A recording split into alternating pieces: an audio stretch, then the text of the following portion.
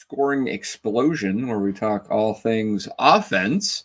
And Honke, I know you have been waiting for this all night. You've got some special video that we have, I believe, and you also want to highlight a very odd formation from Purdue that you saw. Yeah, this is a Boomer. Maybe you can help me out here. What is this? I've never seen this. There appears to be like 7 or 8 guys on the offensive line. They haven't done this since like the 1890s. I was going to say, that looks like something I can see on a drawing from a 1902 football field guide. The quarterback is fascinating. Yeah, for the people listening on the podcast tomorrow and days after that, the quarterback is lined up under center, and then there looks to be like a player behind him in a straight line with his hand down. I don't know. He looks full of himself. I'll call him a fullback. And then there's a guy. It almost looks kind of like the letter I, so I'll just call this guy an I back. But so I don't know what this formation would be called, but what I've been told is that Nebraska can't run this anymore because we're a spread attack. You know, we're a shotgun spread team, so we can't get under center. We can't put double tights on the field and run out of the I formation. But Purdue, who they are a spread offense and they throw the ball around as much as anybody, they got into this at the goal line last week against Maryland, and they scored a touchdown on it. So I had to take a photo of it. Is this not a Maryland I? You're in Maryland. You have to run the I formation. Is that right? No. But that's just an I, not a Maryland. Maryland I would have another running back there. Yeah, yes, I know. I was just joking. But this does look like something akin to the day before you even had a position called a wide receiver. Everyone was just an end at this point. Yeah, it's very old school here. Yeah. That's right. Yeah, but very effective. Honke, I believe they scored. And isn't that right? Yes, so they scored on this play, and for teams that struggle in short yardage situations or struggle in goal line situations, and how many times we've screamed at the top of our lungs about on 4th and 1s and we get in the shotgun, it's like get under center, get a first down. Well, that's what Purdue did, and actually this last week we had a 4th and 1 where we emptied the backfield and threw an incompletion, much to the chagrin of a lot of Husker nations. So. I just wanted to highlight that from Purdue. The other thing, and I always highlight this, is the run-pass ratio. And in this case here this week, we had 37 passes to 28 rushes. There was also a sack in there. So really, when you adjust that, that's 38 passes to 27 rushes. And, I mean, I'll be as blunt as I can be, and I was this way after the Northwestern game, so as far back as week 1, that's not a winning formula for us. Not as we continue to go on. We've got to be able to commit to a run. We've got to be able to do more things to be able to control clock. And if we're going to throw the ball around like that, I mean, I think that we're going to run into a lot of pitfalls here the next 6 games. And so, I mean, before I get into my film session here, I guess, Dave, I mean, do I make too much of a deal out of that, the run pass there, or are you on board with that? No, I totally get it.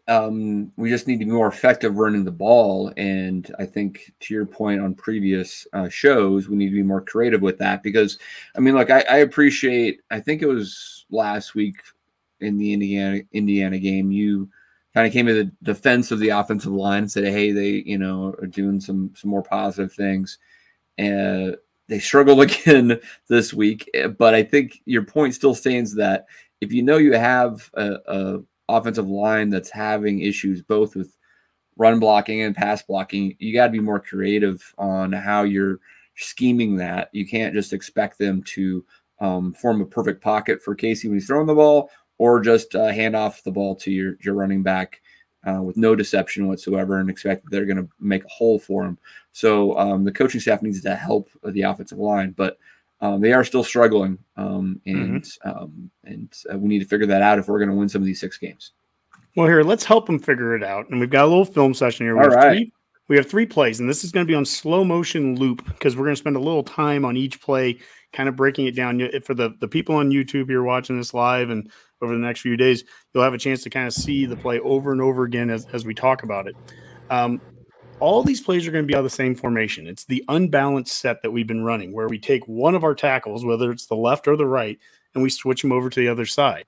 So the first play that we're looking at right now is the first interception that Casey throws in the first quarter with a minute 20 left. And so right now the guy's catching the interception here. Casey gets destroyed in the backfield.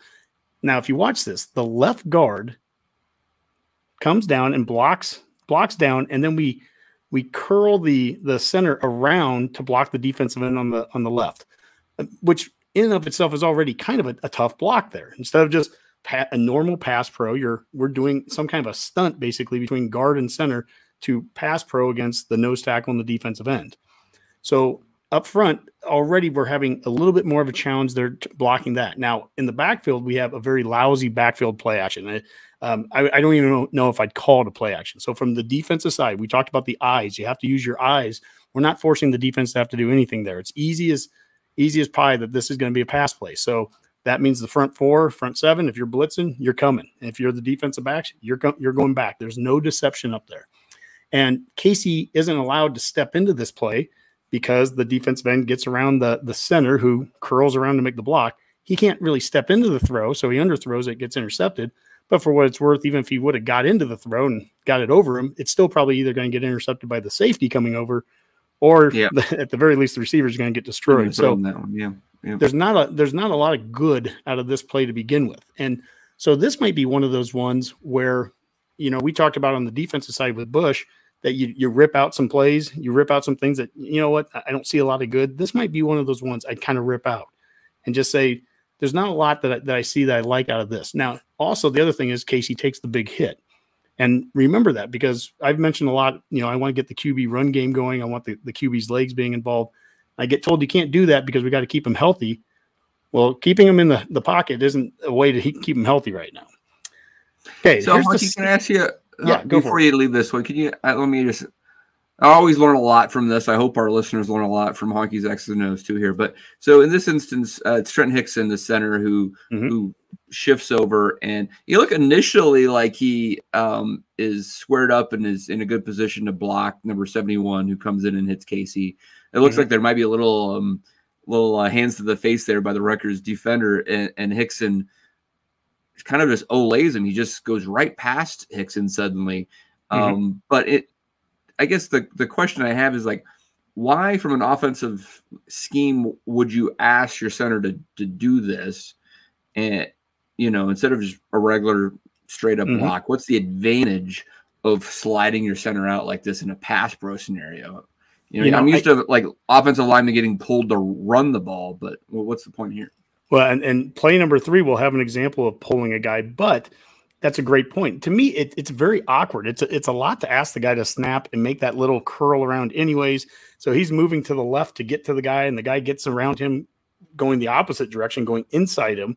To me, it just seems like if you just snap this ball and just have the center blocking the nose tackle and you have the left guard just blocking the D end who's lined up head up on him, that would simplify things, right? I mean, just at the very core of it, if you just do that alone, it seems to simplify it. I highlighted a play a couple games ago, one of the ones that we lost. So I think it might have even been like Georgia Southern, but we did one where we pulled Corcoran, the left guard. We pulled him all the way to the right side of the field to block a rushing linebacker coming, and he whiffs and the guy gets right around him. And it was like, man, that was a really just a strange design to block an outside guy. I mean, if we're struggling this much in just a pure pass pro pocket game, maybe simplifying things to the point of just having left tackle to right tackle lined up in the right spots and not switching them so much left to right that might be an option if you're trying to do anything that's going to take more time. Now that's the other thing too. This is a play that's going to take some time to develop. So those plays that are going to take more time to develop, they might be some of the ones that I'd be ripping out of the playbook. Let's go to interception number 2. Now this is another one of the unbalanced sets. Again, the right tackle, the far right tackle is actually the right tight end. That's Corcoran. So Corcoran moved from the left tackle over to the right tight end spot. And on the left side of the line is only the left guard. And then the tight end is lined up where the left tackle would be. As we watch this, so he throws the interception. Now, as you watch the right tight end, which is Corcoran, he gets beat around by the guy he's going up against here. The guy gets around him pretty quickly. Now, to Corcoran's defense here, the guy has been our left guard to start the season. Then with injuries, he moves to our left tackle spot. Now in this play, we're moving him over to the right tackle spot. And that's in and of itself, we've added a complexity to something that we're already struggling with, which is drop back pass pro blocking. Everything becomes opposite when you switch from left to right. Your footwork's different. Your hands are different. Everything is. And look, I'll be the first one to say that Corcoran has struggled. I mentioned it earlier. He was a left guard on a play earlier this year, pulling to block a guy, and he struggled there. Well, we've got him in multiple positions, both sides of the line. And what can we do to simplify things? The other thing is, look at the backfield motion here by Casey and the running back. I mean, if it's a play action at all, it's a weak play action at best. So we're not doing anything to make the defense have to see things pre-snap. We're not motioning guys across the field doing jet sweeps. We're not doing any kind of two-hand play action motion with like a mesh or anything. The defense knows what we're doing basically the second it snaps, so they can play as fast as they want against us.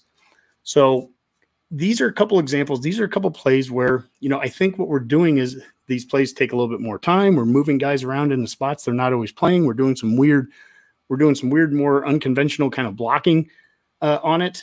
And I think there's things that can be done to simplify this. So do you have any questions before I move on to the positive play here? Yeah, well, one question I have is who would be making these decisions on how the offensive line blocks his plays? Is this more of a Whipple thing or a Raiola thing? That's a great question. I mean, all offseason, I would have told you that Whipple and Frost were working together and creating this great scheme, and that's how you do this, right? I mean, that's if you and I were co-offensive coordinators working together, that's what we do, right? And then, based off of what we hear, at least, it didn't always seem like that worked out that way, right? So yeah. I don't know. I don't know who designs this play. Osborne, I remember talking with Milt Teneper back in the day, Mac and I, and Teneper would talk about Osborne. He's like, he's the best coach on the staff, period. I mean, he could coach running backs better than Frank could. He could coach offensive line better than I could. He could, he knew every position. And to that point, I mean, Osborne probably to draw up the play from start to finish, every single position, say, this is how I want it blocked. This is how I want every step of every single guy being made. I don't know right now. I don't know if Raiola creates these little, twist movements and all that, the pulling on some of the plays. I'm not sure. The play I want to show here, because right now, I was just going to ask Honke, but my question was, you've gone on these unbalanced lines here. Was our first touchdown out of an unbalanced line? I mean, what did we do something differently on that one, or?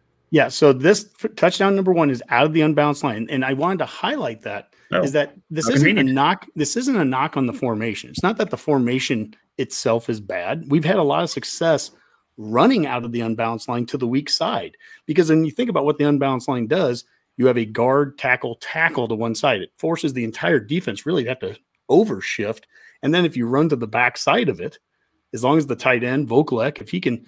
On the back end, if he can get his block, I mean, a lot of times you have a numbers advantage on the weak side of it. So there's advantages to it. And this play that we're going to score here to Vokalek, as you see, it's unbalanced to the left. So the right tackle is actually Vokalek. And the left tackle, or the right tackle, switches over to the left tackle spot, and the left tight end is Corcoran. Now, let's watch it again. The right guard here, Bando, he pulls. Now, this is a full pull. I mean, he is moving from right to left, and everything is a run motion. Casey has a two-hand mesh zone read to Grant. So the defense, watch the defense flow to the right here. This is a handoff to Grant as far as they're concerned. The pulling motion of the right guard actually even further makes that look like it's going to be a handoff to the left. Greg Sharp, if you listen to the radio call of this, he totally was burned by it and said it's a handoff to Grant. Oh, no, it's not. That's the deception. And look at the defense, all the eyes that they have to have. Now, here's the thing. Watch number, I think it's 17 on defense here. He's the left outside linebacker or maybe a corner.